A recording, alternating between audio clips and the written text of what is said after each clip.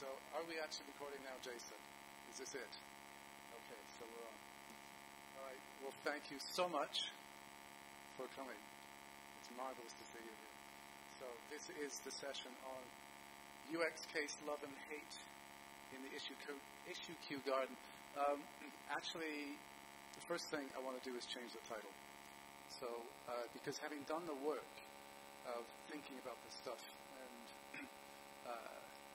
going through what is it we're trying to say exactly, the garden didn't seem quite big enough, so we kind of expanded and came up with this new title, Living and Working in Issue Queue City. And it just lends itself to more metaphors, which I want to fully exploit and have fun with as we go through it. So, first thing is, introduction to me and Thomas. Where the hell is Thomas? He didn't make it. Okay, well, I'm fooling with you, you know that. Thomas lives in Sweden, he couldn't make it, it's too far away. So, I'm going to introduce him anyway. He sends his love. Sorry I can't be there in person, but I'm there in spirit. He certainly is. He's also here in mind, because I've got his thoughts and some of his words in video recording here in the PowerPoint. So we've done our best to get him here in a virtual way. So Thomas is a site builder, passionate about open source, especially Drupal, and he's also an experienced architect. He's got a lot of skill, a lot of talent when it comes to usability issues and so on. And we have some very good conversations together, and this is one of the kinds of projects that we do. So his words that he wants to share with you are, it's the whole user experience that matters, not isolated features or details, which makes sense. It's really, we don't want to get lost in little things. We want to think about what is the entire experience about. Now, this isn't a session about UX entirely. We used to be in the UX track when we first proposed this, but in thinking about it more and thinking about what could be done with this, we decided it would be better in this track because we actually want to talk about the community UX. So that's kind of like fusing the two things together. So that's what we're saying. It's the community. So to rephrase what Thomas just said, it's the community UX that matters. I'm Michael Kira, also known as User Advocate on Twitter and User Space Advocate on Drupal. I'm a UX strategist and a developer. I've been working with usability, user interface stuff, and developing for over 20 years. I used to do things in the graphics area. I used to design and build graphics applications. I've done UX design for call center management systems, for real-time network monitoring systems, lots of different things. And I've been sort of taking this slow arc around to web, around to Drupal, and sort of try to bring all those kinds of things into this kind of context, into this field. So that's what I'm trying to bring into the Drupal context. So my phrase for the day is, I learn quickly, eventually.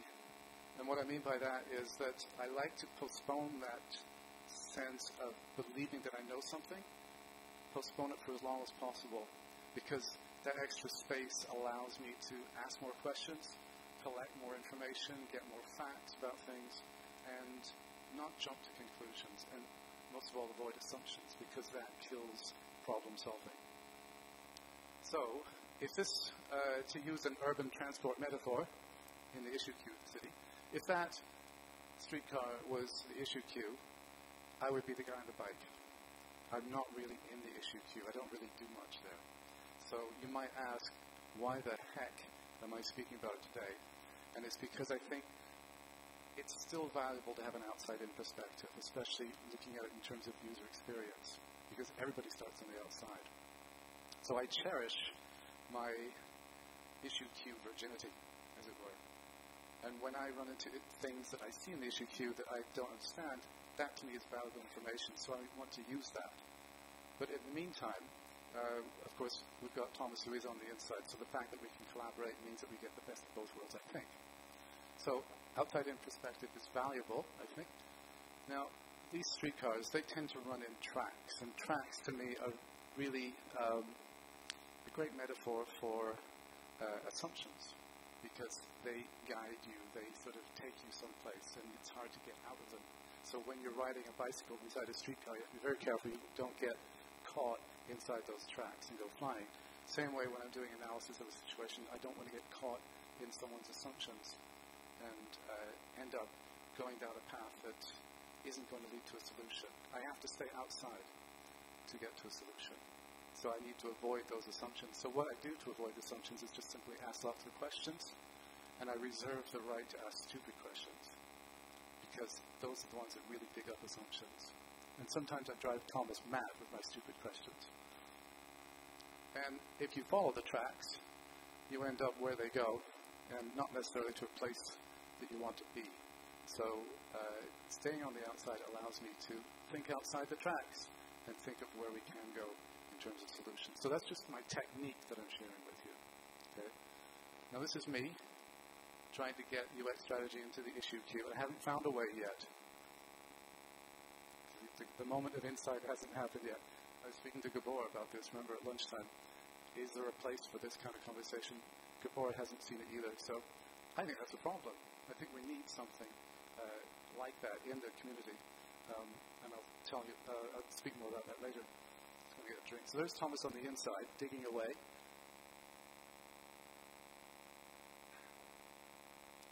And he's been around inside the issue queue for a while, making comments, digging around and planting seeds of conversations, blossoming ideas. And I've been listening to him a lot lately, talking about these things, talking about his experiences doing that. So I'm kind of, again, on the outside, guy with a clipboard, observing Thomas, writing things down.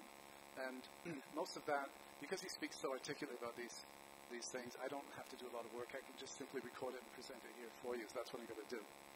But I also have my own ideas about the issue queue and about the Drupal sort of project as well, which I'll also chip in as a UX strategist.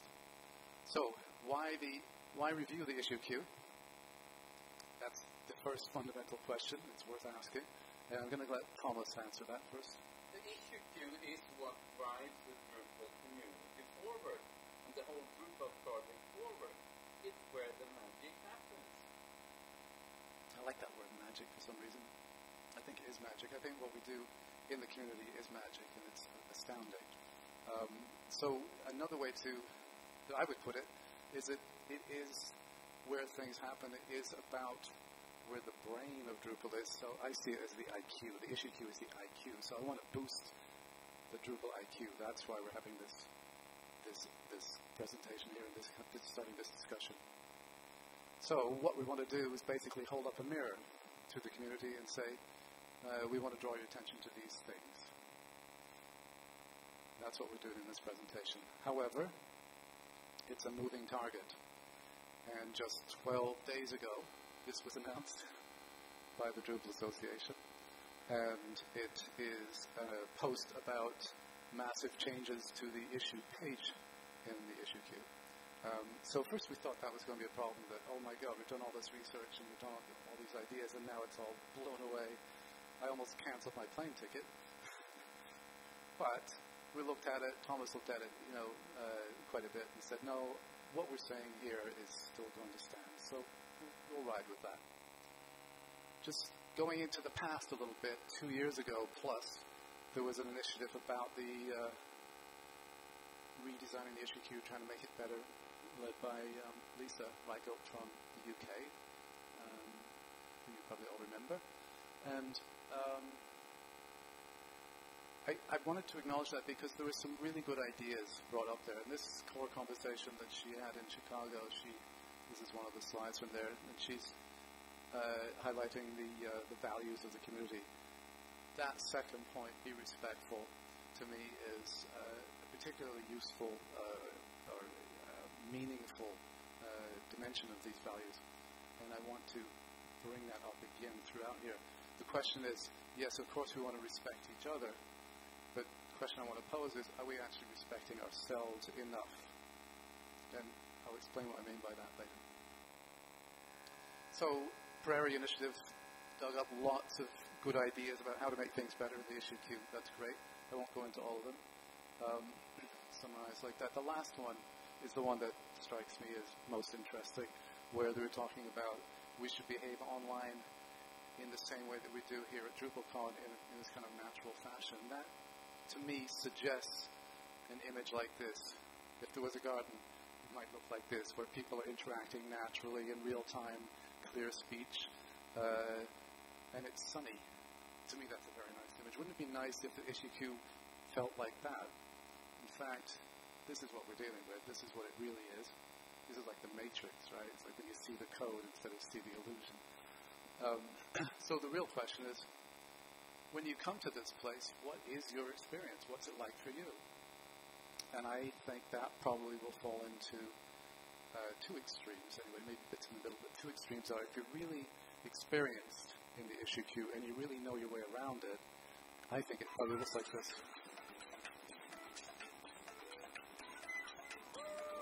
So it's difficult for the outsider like me, but, you know, some people are probably in there having a lot of fun and being very capable of doing difficult things.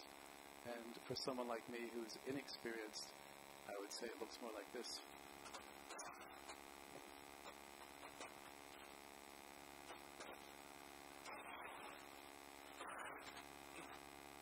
Yeah, that's my experience. How many people here spend a lot of time in the issue queue? How many have tried and not stuck around long? So we've got two kinds of experiences there. Okay, for any user in the issue queue, there is that question. I was talking about respect. What does that mean, really, if we respect ourselves? The question is, to what degree is our time being used well? So Thomas has a thing to say about that, and he relates it to, you know, the actual cost in dollars. But how much time are people wasting in there? I mean, I would say with the amount of work being done in the issue queue, we're not talking small number of dollars here. We're talking probably thousands.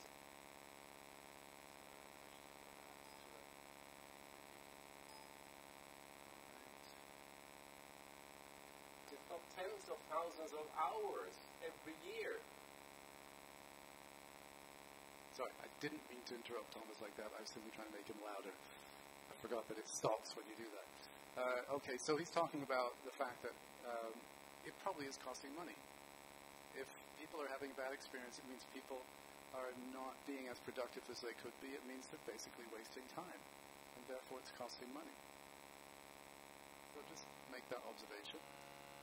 So not everything is bad news. Thomas also has a list of favorite improvements that have taken place over the past few years. And let's just quickly go through that list. At the top of the list, there's the follow button. So, before the follow button, and I have a vague memory of seeing this, before the follow button, if you wanted to keep in touch with a particular issue that was being discussed, the only way you could do it was to actually enter a comment.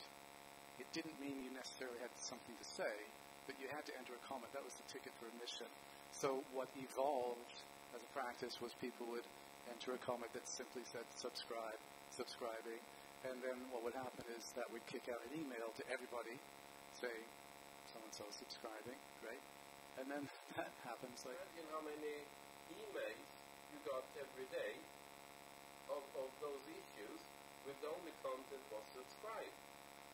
I mean, I'm sure that some people like Chicks and Gabor and others, they probably got something like 100, 200 emails a day on issues only containing the word subscribe. Sounds absurd. Is it true, Gabor? Did that happen? Yeah. Okay.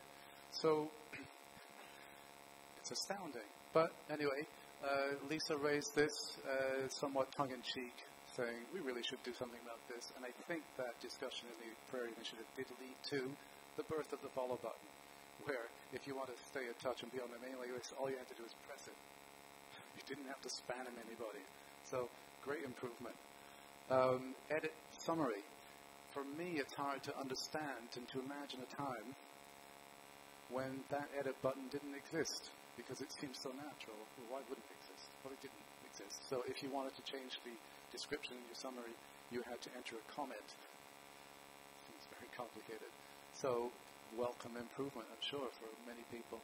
The semi-WYSIWYG. So again, If you wanted things to be more presentable in your comment or in the summary itself, you had to basically write the markup by hand, and which would be a pain if you had bullet points, for example.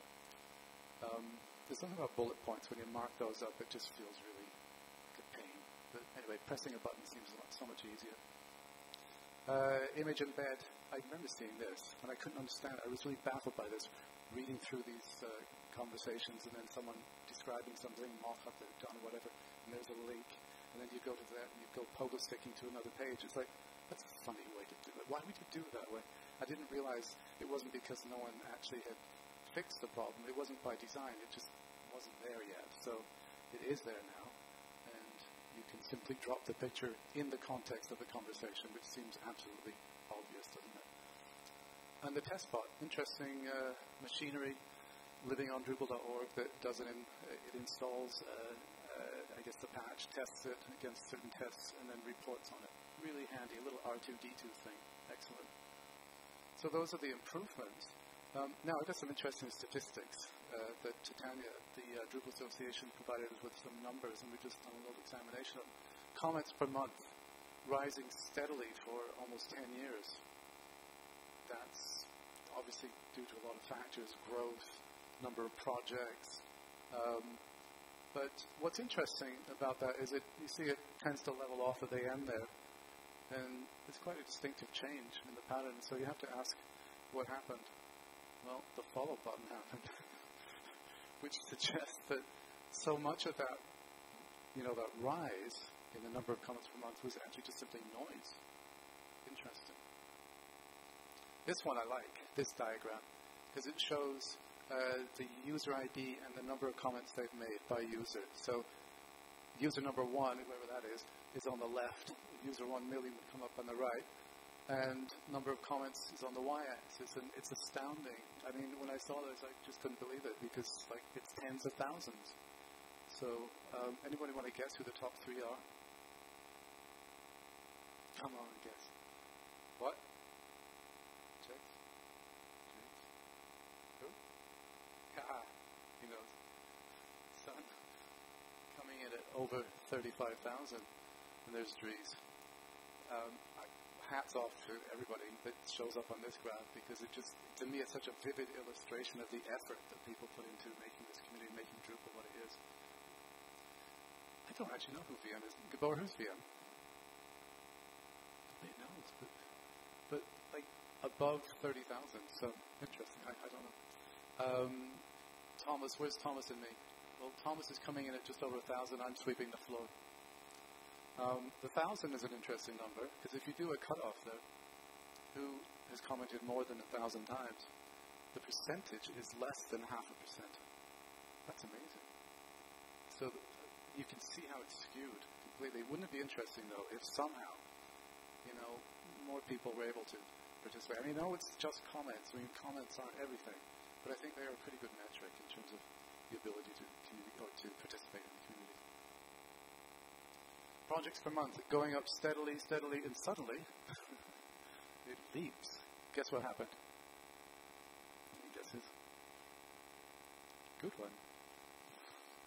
Very good. But it goes to this new plateau. So everybody puts the project up all of a sudden, and then it sort of settles in at a higher level. Very interesting. Again, map that against the comments per month.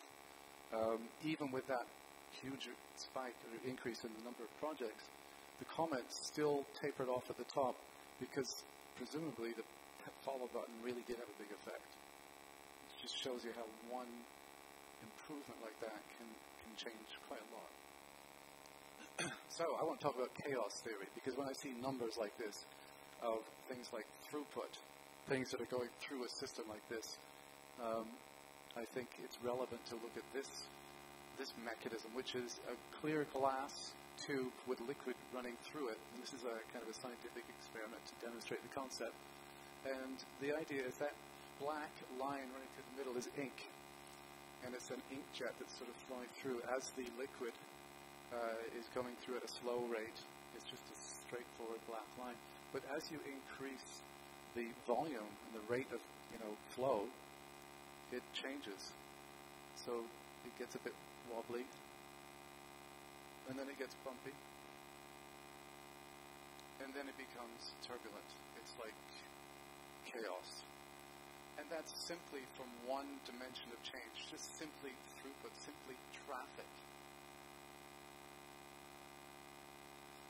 It causes a complete change in the pattern and behavior in the organization of the content of that pipe. And that, frankly, is something we should be careful of, because we're facing something like that potentially, because we have a similar system. The pipe is the issue queue. There's traffic flowing through it at larger amounts. If it gets sort of clogged to a certain point, not clogged, but sort of it gets baffled to a certain degree, it will become completely chaotic and completely break down. That's something we don't want to happen. Engineers use turbulence. They use this principle to design systems, like heating systems, for dissipating energy. So they actually introduce turbulence just so that energy transfer can take place and into the environment. But we're a volunteer organization. The last thing we want is our energy to be dissipated into the environment. So that's why we need to be careful about that. So we're volunteer, but it is work.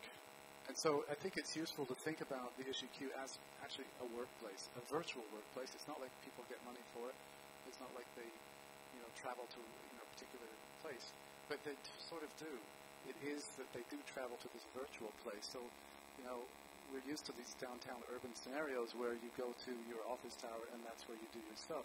But we kind of do the same thing, except we go to different project pages. So if you want to have a discussion, have a meeting around something which is of concern to you, you have to find the meeting place. So you would go to a particular project page, which is like going to a particular building, and then you would end up in a situation like this. You go in the lobby, you end up in a situation like this.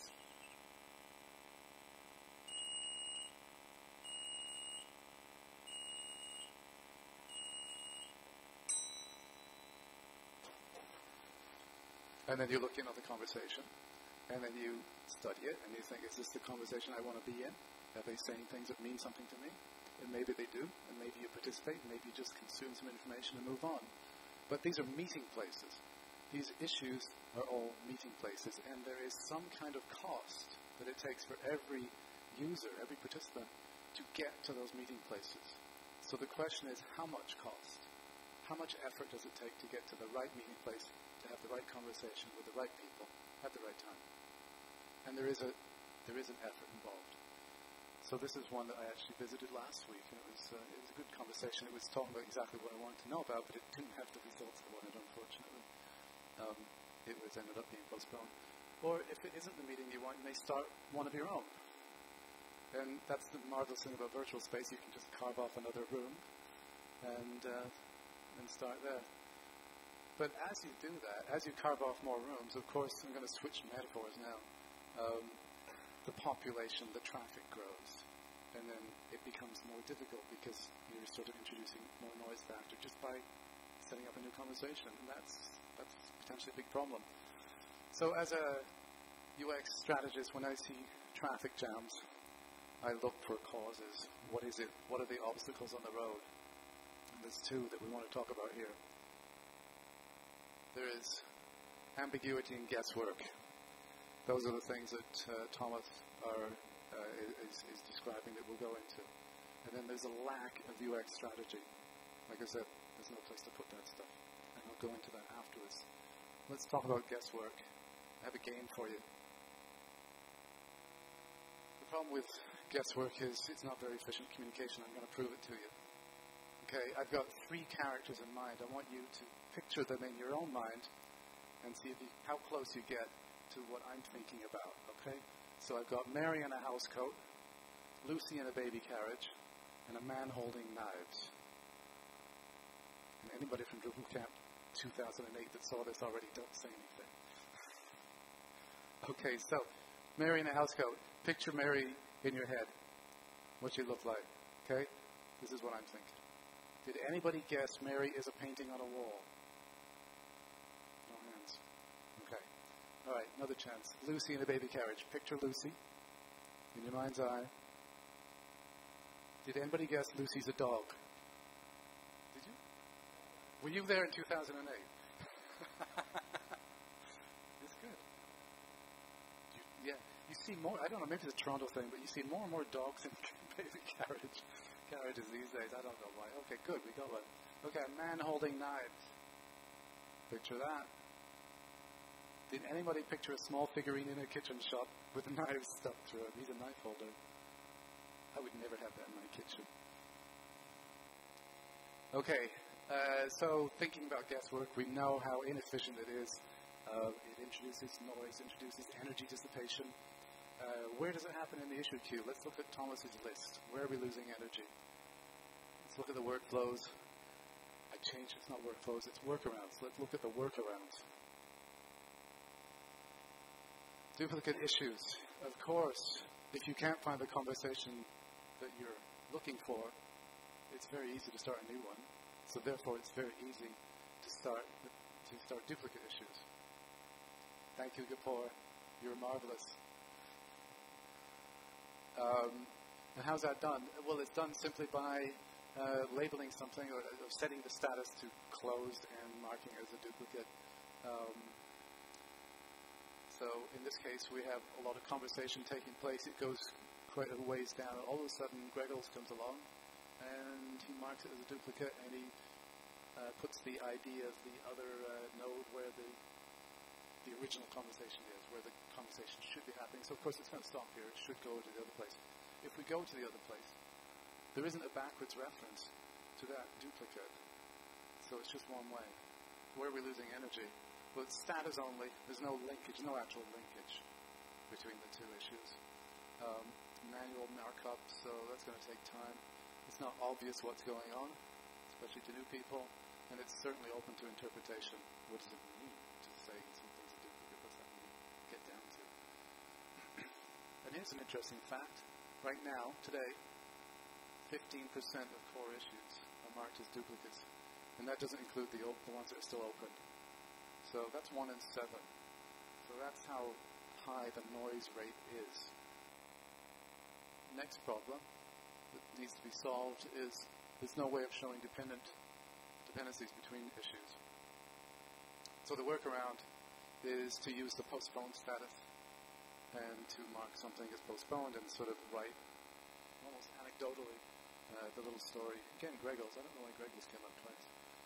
Postpone this because it's dependent on that.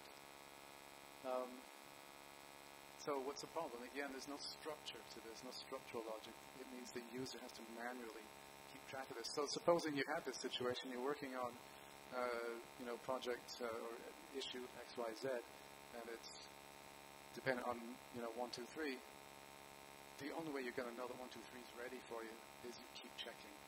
So how much time does that take? And then do the numbers. How many people have to do that? So energy loss. It can't show parent-child relationships, so the use of follow-up has been invented to indicate that something is kind of a child issue spawning from another parent issue. Again, it's done manually in the comment or in the issue summary, so it's just sort of storytelling, really. There's nothing structural. And this one's interesting. An inadequate tool set for people using it, for regular users. Now we've got a little video here to show you of the use of Dreditor as the workaround. I never heard of Dreditor until Thomas told me about this a few weeks ago. But here's a little demo. Normally, what you can do, you can view this patch by doing like that, and you just get the patch like that. But with Dreditor, you click on it, voila! You have it color-coded, you see what files it is affecting, and if you want to make a comment about something, you can just highlight a line like that, write I don't agree, or needs to be fixed, or whatever, a comment about exactly that. You click on save, and then you click on paste, and now you see here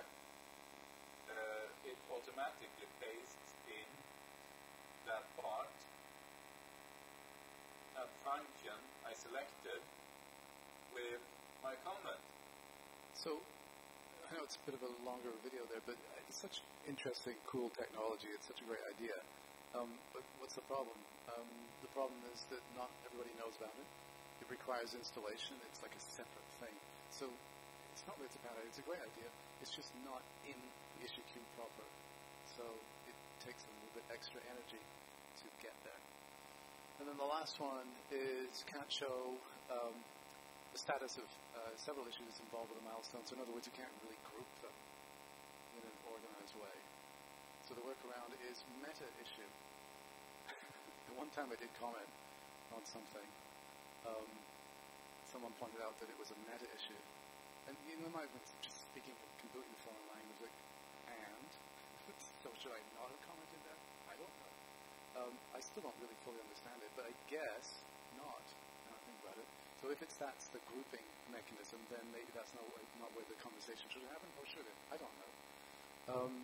So up at the top, there's the labeling. It's just tacking onto the title at the beginning. And then there's the group of things that it's referring to. But the problem is that after a while, it disappears because it doesn't get updated very much. So it kind of falls off the bottom. No one's ever heard of it yet. There's no structural connections to define those things. So if you're down in one of those sub-issues, you wouldn't know about the peers, you wouldn't know about the parent. So what is the meaning of that group? So, not perfect. And I like this.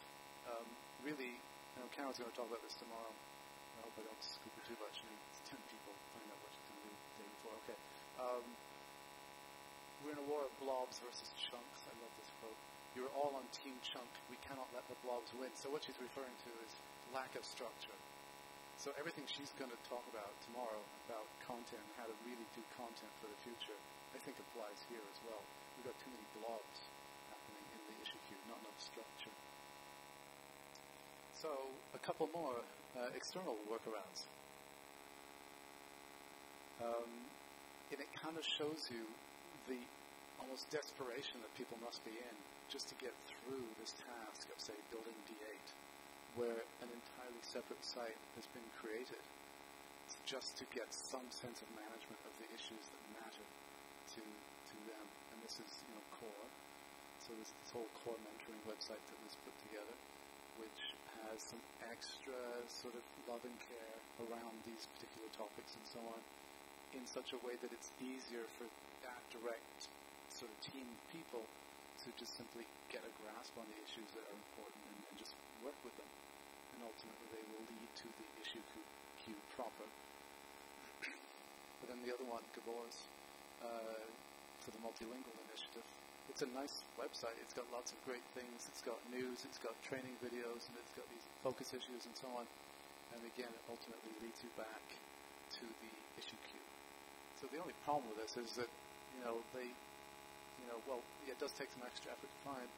There is a bit of fragmentation because it's now in multiple places. But all those improvements that they made on those separate sites are isolated there. They're not actually in the issue queue. So that's a bit of a loss, really. So how can we conserve the energy? Thomas? That for you to make any sense and use of the issue queue, you have a long list of things you need to learn exactly how they work, because you stumble on them all the time if you spend time in the issue queues. There's nothing that's logic about it, and there are as many variants of those workarounds as there are people trying to use them and apply them, because people do things differently when they have a choice. So what he's talking about is, the blobbiness, the vagueness, the ambiguity, the guesswork that's involved when we don't have the structure, right? So the solution would be? But if you have a feature that says, okay, this is a duplicate of this issue, and you select duplicate, and it pops up a little box where you type in the issue number of that other issue. There's only one way of doing it, and everyone's going to be happy, because everyone's going to know exactly how that works, and it's handled automatically in the back end. Job done. So the idea is actually it's sort of reintroducing the concept of guidance and, if you will, rails to make the path go where you want it to go, right? So it's kind of the opposite to what I was saying, but now that we know where we want to go, and what I mean, how do we know that? Because the workarounds exist. We know the kind of usage patterns that the community wants because these workarounds exist. It's called cow paths, when people go off the paved path because they want to go to take the shortcut. It ends up becoming a trail like that. That's what we're looking at, those workarounds. And then ultimately the rallying cry for UX design is pave the cow paths, because that's where people really do go. So that's the recommendation, that kind of activity, the intelligence that the community has already established there through the invention of these workarounds needs to be embraced, needs to be formalized. Okay, so I'm going to take a break.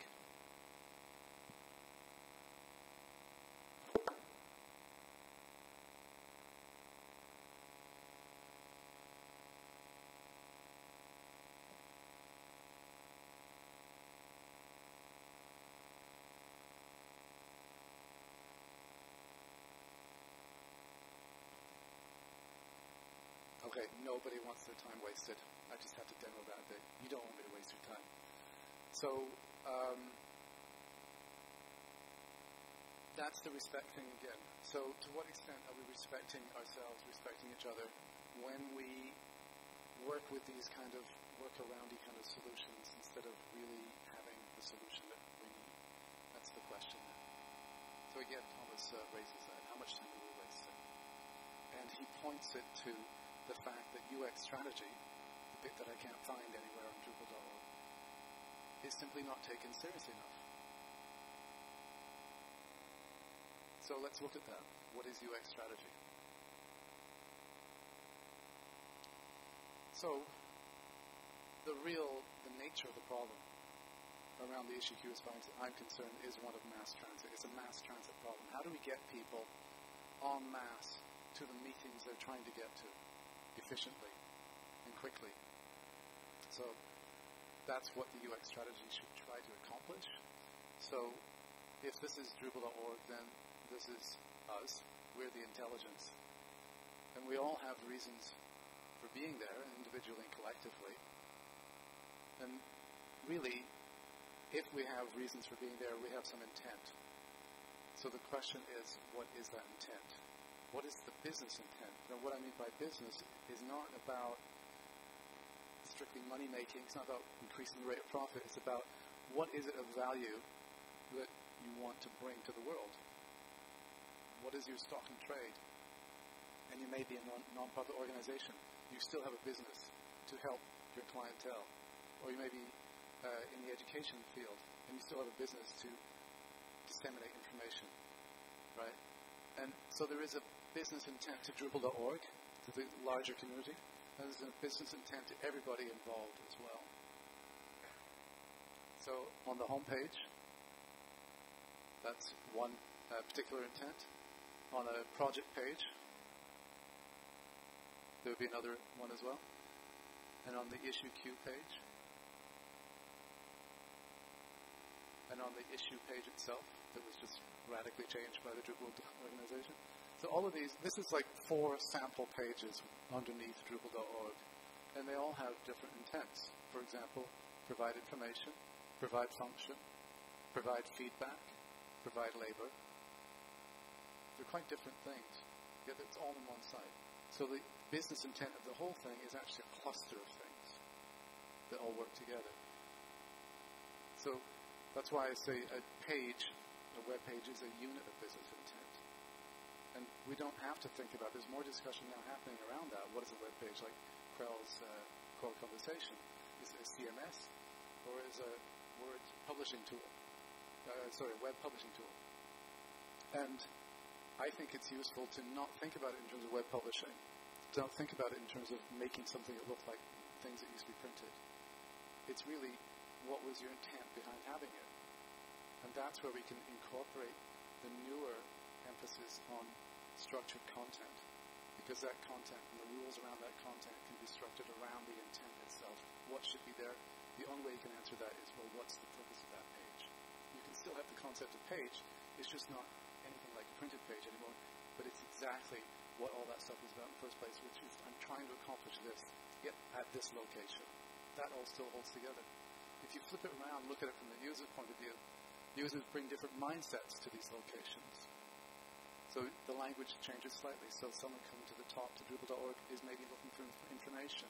Someone coming to a module page is looking for functionality. Someone that's coming to the issue queue page has feedback to offer, and someone coming to an issue page proper has the ability to help out and pitch in and submit a patch, etc.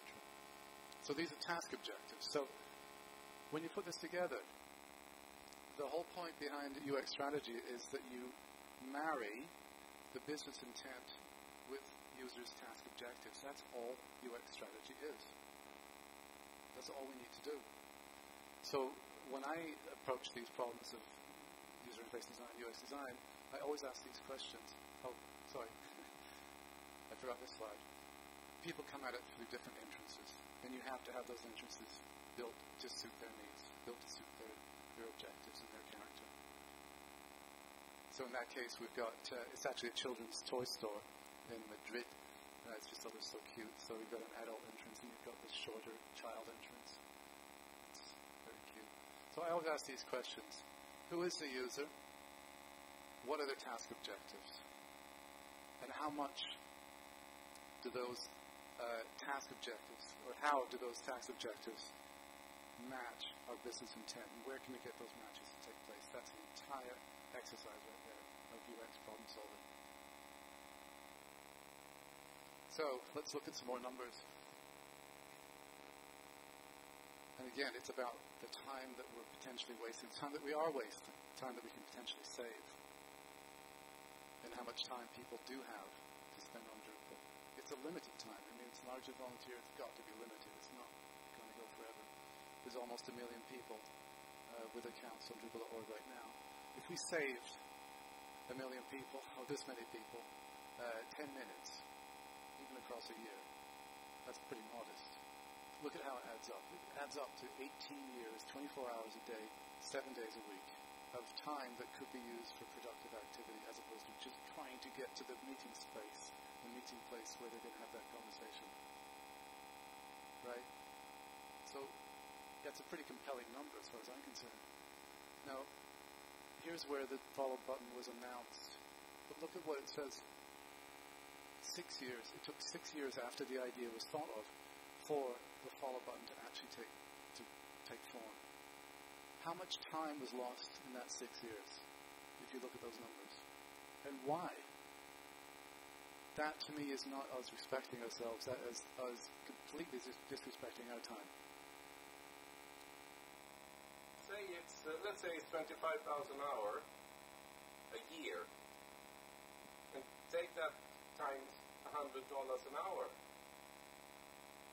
That's $2.5 million right there. So, where are we going to find the money?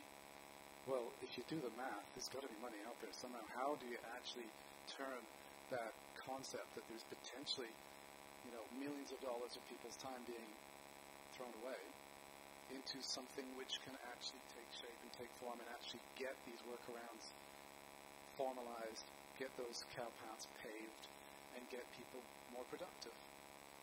So, what I'm thinking is we know that the figures are there, the numbers are there. We know that the risk is real, that this could actually, continue to increase, and then fundamentally it could break down because it's just unusable on the issue queue. So we have a choice. Do we want to reduce the time and effort that it takes to have meaningful meetings in the issue queue? Yes or no? Do we want to spend the limited time that we have on more productive things as opposed to commuting, so to speak, to these meeting places? Do we want to achieve the objectives that were identified by the Prairie Initiative over 2 years ago? The last comment I saw on that initiative, by the way, was March 2011. It basically stopped. Do we want to do that? Well, maybe it's just an idea. Maybe we can send ourselves a message. So if you agree that maybe if the Drupal Association can fix the issue page itself, if it's their job, and I'm just maybe guessing this is how we can solve it, but if they can do that, maybe they can also help out and actually allocate some resources to getting these cow paths paid. So I'm just going to say, tweet it out, spread it around, try and get the idea spread. Let's see if we can start a dialogue with the Drupal Association. Maybe they don't have the money right now, but maybe if enough people say, please, this is a solvable problem, can we do it? Can we somehow use our own organization, our decision-making body, to focus some energy on this and save our time? And if we can do that, I mean, we are already an astounding astounding community, but maybe we can do even more astounding things.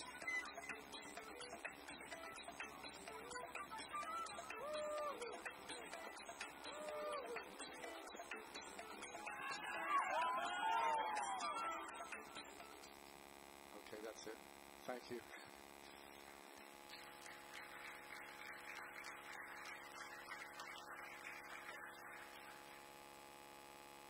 You've been a wonderful one.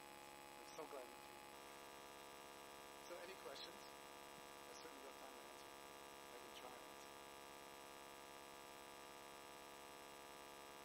Is this right or is this wrong?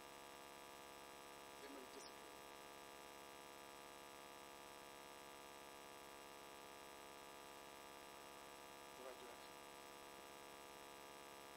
Sense to me. Like I said, I'm an issue queue newbie, right? But and Gabor and Rob Roach at lunch were saying, well, why? Why do I not participate in the issue queue? And frankly, a lot of it is fear. Because I don't know what I'm doing. I don't want to waste people's time by saying the wrong thing at the wrong time, the wrong place, right? And I don't understand the implications of, any offerings that I might have. And I don't know where to put the UX strategy discussion. And I actually don't have time to read all the comments just to find out, well, where are we at now? Right? So another thing, and I didn't put this in here, but another idea which may or may not have some value is if you look at, say, the tagging that takes place, if you're looking, tags are ways of sorting and finding things, right? But if you look at how the tagging takes place, you look up UX, and, it's got a whole bunch of suggestions, with UX in it. And it's absolutely impossible to make a decision there even, right? It's another blob. Which tag would I use? So again, it's energy lost.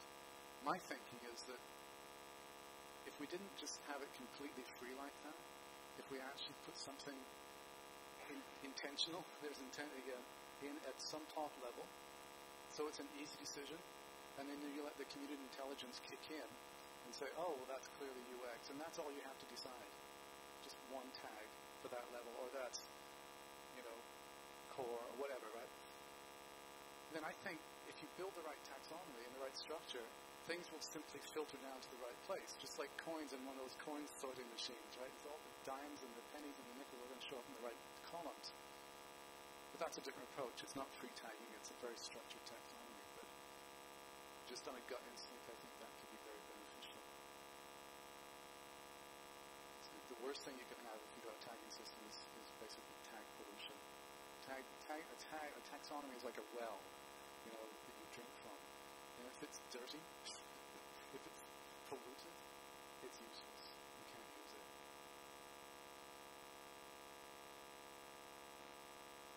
Anyway, so I'm going to get off this stage, and I'm just going to have normal conversations with people. I really do appreciate you coming. It's been fun to work on this.